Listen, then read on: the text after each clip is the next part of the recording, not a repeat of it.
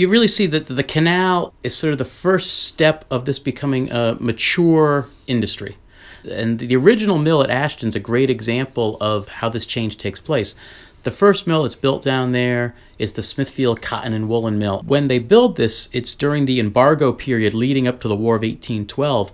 So even though they really don't have any idea what they're doing, they can survive for a little while during the war because there's no British textiles coming in. They're all blockaded out. When the war ends, a new owner comes in, a man named Wilbur Kelly, who had actually started his career as a ship's captain. He starts the mill up and running again. He's keeping in touch with his partners, and they are looking to also expand their mill holdings. But before they start building new mills or building larger mills, they want to do something else first, building some infrastructure, particularly with transportation. So the next thing they work on is the Blackstone Canal. And this is an important development in the entire story, because until you can move goods efficiently, effectively, and cost-wise, you're going to have a real problem. And the Blackstone Canal opens up this whole new transportation system from the port city of Providence to the interior of Massachusetts.